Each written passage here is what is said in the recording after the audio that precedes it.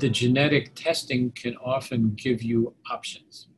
So at an early stage, we don't do genetic testing of melanoma. It's not going to help us because knowing the answer doesn't change anything. In medicine, you should do a test, a genetic test, for example, if doing the test either gives you critical information about the patient's outcome that the patient would want to know, or it will influence the outcome of how you treat and handle that patient, or the options, change the options you give to that patient. So for example, we do genetic testing on stage 3 or 4 melanoma because the results of that testing might allow a patient to get a further treatment that again has been shown to be useful only in that type of melanoma.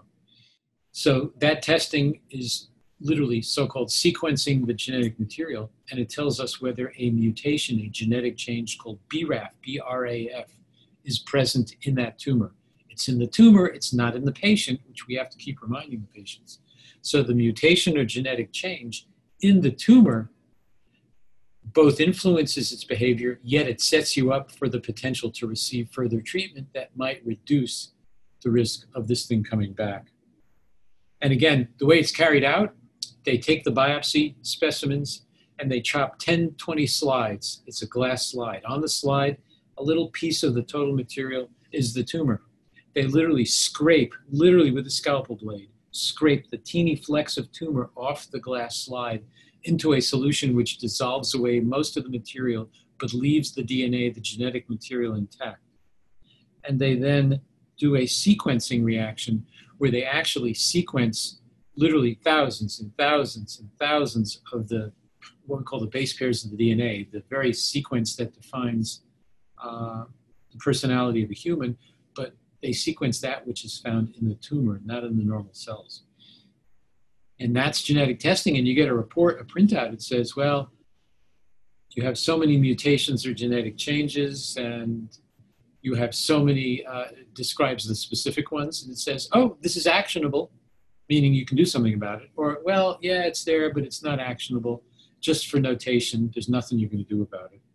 And again, we should genetically test any time someone has stage 3 or stage 4 melanoma, because if it's stage 1 and 2 in the skin, there's no specific treatment that you're going to use based on the testing. So why bother?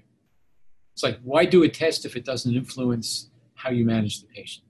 That's kind of a fundamental tenet of medicine, and it certainly is a fundamental tenet of oncology.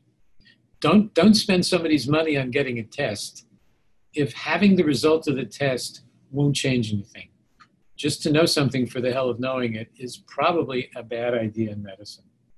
And again, in melanoma, unlike in some other cancers, we have a pretty limited repertoire of, or a limited group of genetic changes. But the most important one by far is called BRAF. And if the BRAF is mutated, which is in about half, maybe a little less than half of all melanomas, without further treatment, those patients are at bigger risk for return of the tumor.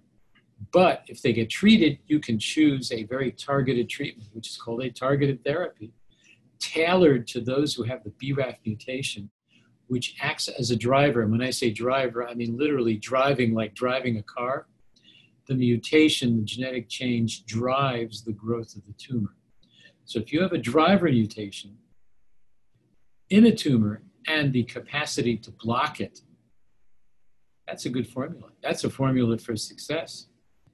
And it turns out that we have 3 drugs that block BRAF. There are other substances called MEK, which while they're not mutated, they don't have genetic changes, can also be blocked to help make the BRAF inhibitors work better. So it pays to know the genetic identity of your tumor because it tells you what genetic changes might be present that could evoke an action in your part to use a drug or use a pill or something like that.